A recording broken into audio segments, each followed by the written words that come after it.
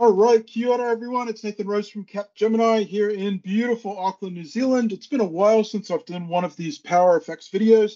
I've been neck deep in Gen AI for the last few weeks, getting ready for my upcoming session at the New Zealand Business Applications Summit. However, I wanted to share some stuff that I got into over the past few days, just a few little things. So this will be a quick one, but was pretty cool. So I wanted to share it. So let me go ahead and share my screen. So I was inspired by this blog by Van Carlnen. He's a Power Platform developer based in Europe, and I saw this blog on LinkedIn where he got into some of the guts of Power Effects plugins behind the scenes, looking in the plugin registration tool in the XRM Toolbox, and he discovered some cool stuff. And so I decided to get hands-on and try it out for myself to see what happens. So huge shout out to Van Carlnen for his blog. It's a fantastic blog.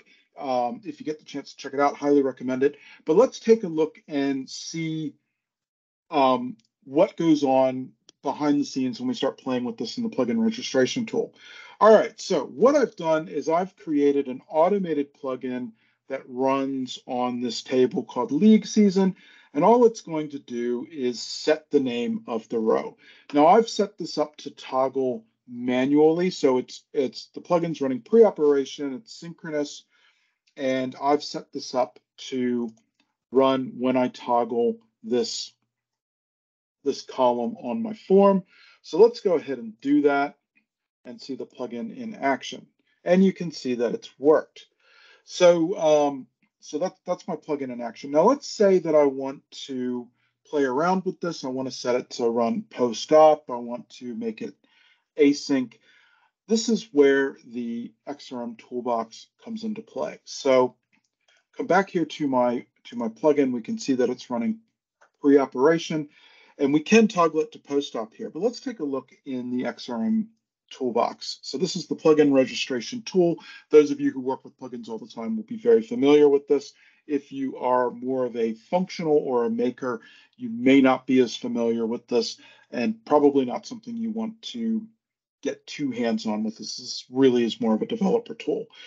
So as Carl pointed out in his blog, the Power Effects plugins show up under the Power Effects Evaluator plugin, and they just show up as steps here.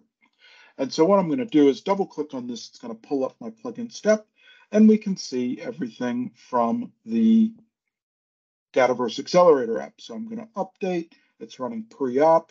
It's synchronous. So let me go ahead. I'm going to toggle this to post-op, and let's update this. Now I'm going to get a warning here because this is running on all columns on that table. Even though I am filtering with a Power Effects if-then expression, it's still going to run regardless. On a traditional plugin, you would set the columns that you want this to run on. So we're just going to say no because we want this to run on everything. Let's come back here to the Dataverse Accelerator app, and I'm just going to refresh my screen. And let's go back into the plugin.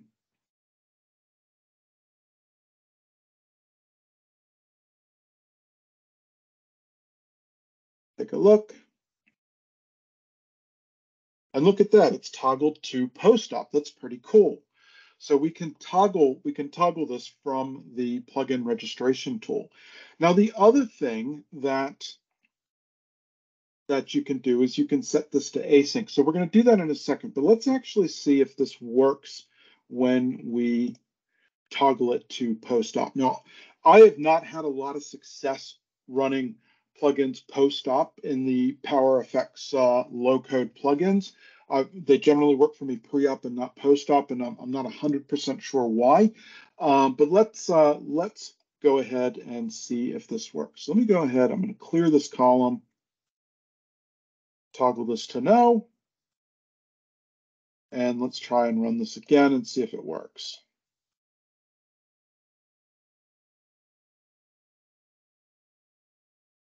And we got an error. So let's see what we got. So I'm getting object reference not set to a reference of an object. So it's not liking that for reasons I don't quite understand when I set this to post-op, but it does work pre-op. Now, the same thing happens. This is actually the same error message I got when I set this. The first time I did this, I changed this to async, and I got that error message. When I had it as synchronous and post-op, it just didn't execute. It didn't do anything. But if we go ahead and update this again, so let's change this to async. Let's update it. Let's see what happens. I'll come back here and save the record.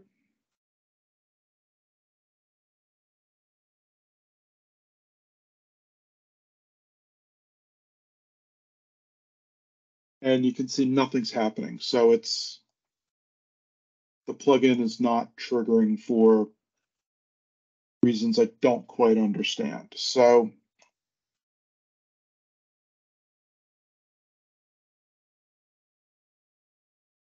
yeah, so just want to point that out, that while it is really cool that you can get behind the scenes to see what's going on with these plugins through the plugin registration tool, you do want to be careful because it looks like there's some stuff that it doesn't quite like.